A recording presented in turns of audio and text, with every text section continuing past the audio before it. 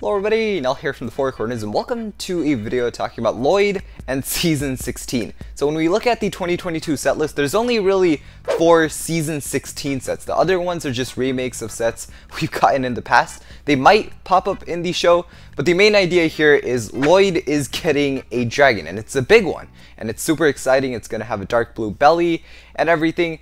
And if this is a robot dragon or whether it's a real dragon, that's going to change a lot, because if it's a robot dragon, then we can't really assume much about the Season 16 plot. It's just pretty much like Lloyd getting another typical Ninjago vehicle. Story-wise, it's really not going to make a difference if Lloyd gets a jet opposed to a robot dragon, because both of them are going to fly in the show and both of them are going to get him out of equal situations. However, if Lloyd is getting a real dragon, that means a lot, because a real dragon does a whole lot more than just transport the ninja. It usually means a new power is being unlocked. For example, Nia and the water dragon set from Seabound. Nia is the water dragon. I mean, some really good examples would be Zane's titanium dragon from Season 4. That was a really important thing in the show, and that's why we got a set for it. And also the Ultra Dragon from Season 1 and 2. And who could forget Firstborn from Season 9? That was the ultimate dragon. So every time specifically a ninja is getting this giant real-life dragon, it really motivates the story a lot, and it tells us that the next season is mostly going to be about that ninja, and that ninja might learn a new power.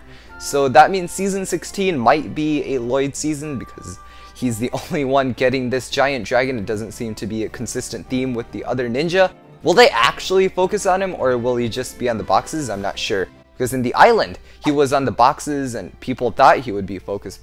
But it wasn't really about him, and I don't think we need another Lloyd focused season. He already gets focused on a lot, and I think the next time Lloyd should access a new power or actually be paid attention to is when he closes things with Garmadon, because other than that, I feel like any other ninja can easily take that spot and make the season more interesting than just having Lloyd do stuff again, especially with snakes as villains. But again, remember, it really depends on if this dragon is a robot or real. I'm pretty sure it's real, because in the Promobricks website, he has told us that the head for this dragon is going to be molded, and they don't really do molded heads unless it's a real dragon. For a robot-like thing, they can easily brick build that, and that makes total sense over there.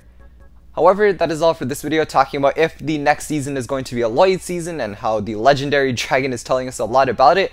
I'm still very excited for the upcoming season, and I can't quite tell what's happening. There's snakes, there's Lloyd, we have the Fenstone buyer and Nauticon, and all those things in the mix, and I'm not sure which one they're going to pick as a story. Thank you for watching, and as usual, I'll see you in the next one. Bye!